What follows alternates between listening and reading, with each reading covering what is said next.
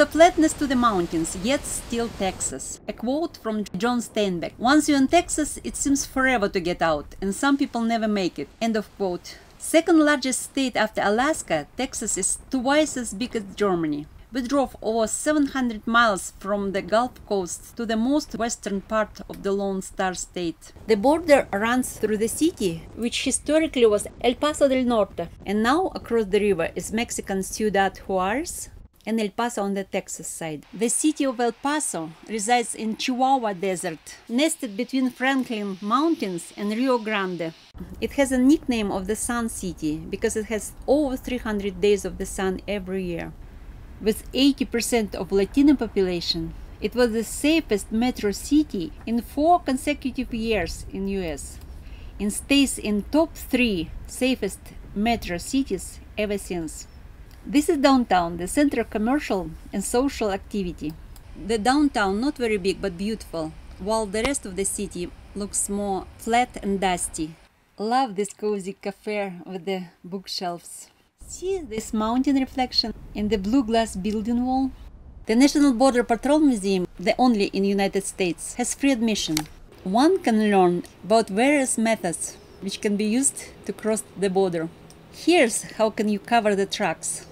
Those cell-made lawn motorbikes were made to bring illegals from Mexico to Arizona.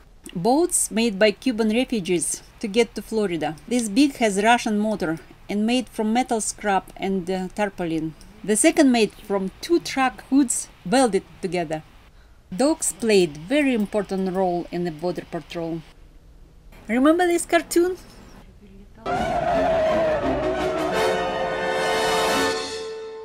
This comical personality is native here to Southwest Desert. They earned this name from the habit to run towards the cars. Some had been clocked at 20 miles per hour and fast enough to prey on the rattlesnake. They belong to family of cuckoo.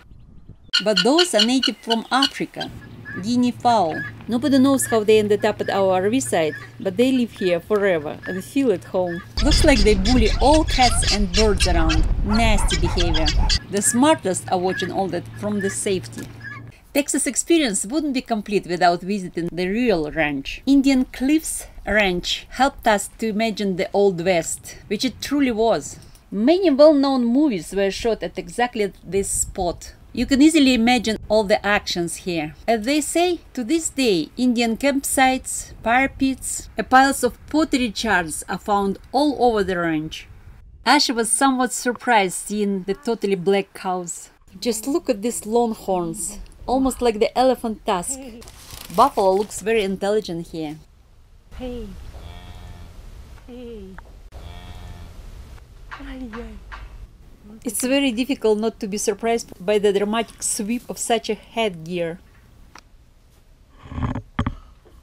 And of course they have many horses. Not really big ones, but I guess those are the best for the riding.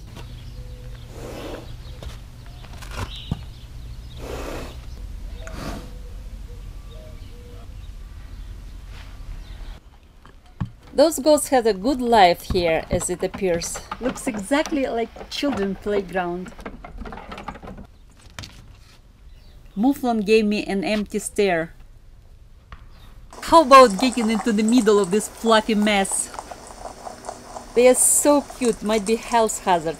I kept filming them, and those fluffy hooligans tried to bite off the camera lens. Too much, just too much. And we found the prototype of our trailer. Guess who else we met at the ranch? Our fellow Canadians.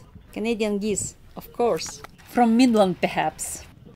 34 million years ago, magma pushed through the limestones and cooled down. Erosion created natural tanks for collecting the rainwater. That's how unique habitat in the middle of the desert was created. The place is called Waco Tanks. People use those rocks for climbing, hiking, but only 70 people allowed to be there at the same time. We haven't planned to stay in Texas for that long. Just happened this way. No regret though. Texas could be country on its own. They have everything they need. Great people as well. We haven't met any real redneck in 2 months. Some even apologize for their president. Thank you, Texas. Next step, New Mexico. See you later.